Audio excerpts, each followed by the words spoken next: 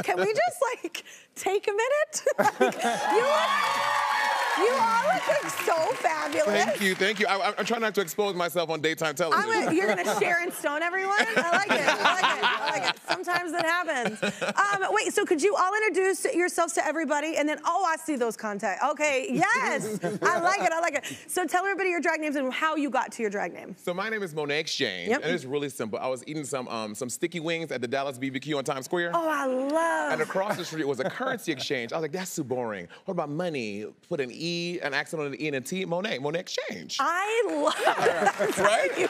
Every good drag name should start with chicken wings. Oh my God, I love it. Oh my gosh, your eyes are beautiful as well. Thank you. Yes. Okay, so name and like how you came up with your name. Howdy, y'all. I'm Yvie Oddly, and I just like threw letters in a bag, pulled them out. I was like, fine. This looks good. People called me a weirdo, so I ran with it. I was like, maybe I can make a brand out of being weird. So it's actually like a pun on even and odd, but like I said, I can't spell. I like that, Yvie. That's really cute. I was called weird too. Look at us now. Whatever. I know. Yeah. And now we're so boring. Yeah. All those people peaked in high school. We're so cool. Okay, so name and then how you came up with your name. Hi, I'm Shea, Miss Couleé if you're nasty. I came up with my name because my middle name is Shea, and it's Swahili, it means beautiful boy. And I came up with Couleé because there's this little African riddle that's like, Shea, Shea, Couleé, Shea, confisa, la, la, alaki, la, la. So, alaki, la, la. Yeah, I like to turn up to that song, so I said Shea Couleé. I love that. I didn't know that was Swahili or it meant beautiful boy. I love that. Thank you. It was destiny. I like that. Okay. Raja, how about you? Look at what's happening. I love what's happening.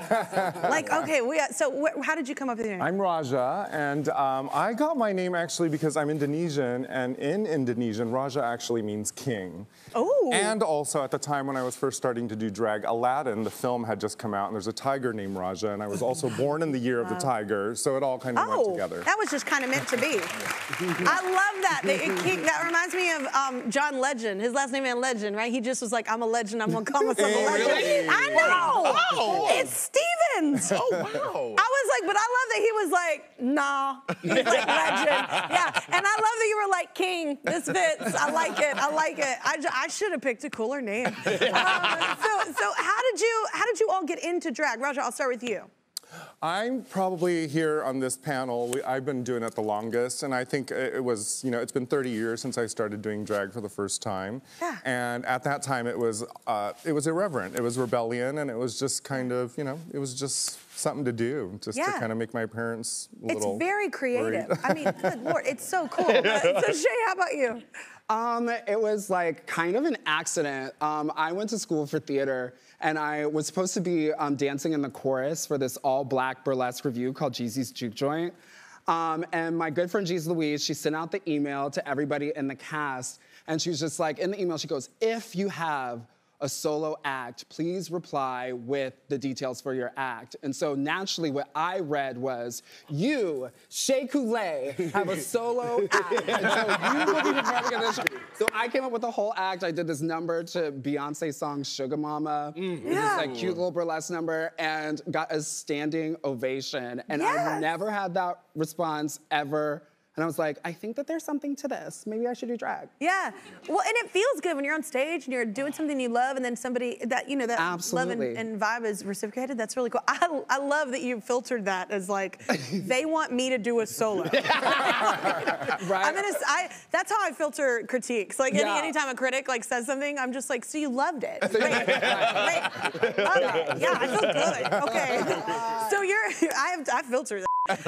So your parents found out you did drag by watching Drag Race. Yes, so being in the arts, I was always coming home with like some crazy thing, right? And then right when I started doing drag, I would come home with like a wig like this. My mom would be like, what is that? Well, I'm like, it's this crazy performance of the Magic Flute Girl. You're not gonna believe it. We're wearing wigs. And then I would come with like 8-inch pumps. Like, what's in the shoes? Girl, the marriage of Figaro is getting crazy, Mom. And I would just build it like that. And then, so until I got on the show, I got cast on the show, and I started the show it was like 2 weeks before the show aired. I was like, all right, here it is. And I told her about it, and she was like, girl, what? Yeah, she was into it, and now my family has like group chats about it. Oh my and they're like, oh my gosh. God, that Maddie Morphosis. I'm like, y'all know more about the show than I do. So like they love it. They love it. Yeah. That's so cool. That doesn't happen for everybody. Everybody's not supported in like their, especially people in the arts. Like they're like, no, I need you to get a real job. Like that's what they always tell us. Yeah, especially like Caribbean parents. Caribbean parents are all about you're going to be a doctor or a lawyer. There's no ifs, ands, or buts. And I'm like, I'm kind of like a lawyer. I play one on TV. So Yvie, what was it like when you went back home to Denver? So after you won? No, it was the most validating experience I'd ever felt, because I felt like growing up that Denver wasn't a place for me to be anything bigger than a doctor or a lawyer, which I should have been. But no, I just felt like I had so much I wanted to do and that I was never going to be able to break out and be bigger than that. And so coming home and being celebrated for like something that I pushed so long and so hard for, and to see like all these people who helped build me, it was everything. And you know what's cool too is like you said, maybe you felt like you didn't fit in there, but what's cool is that there's other people there right now that might feel that way too, and like you're a good example of like anybody anywhere can achieve anything they want. We all have big dreams, no matter where you're from. Yeah, that's like the biggest thing I honestly learned, not even just from going back home, but everywhere I've gone, I've met the other people, the people who feel like they have no place, and so I tell them they can't sit with me. I tell them there's no room in the inn.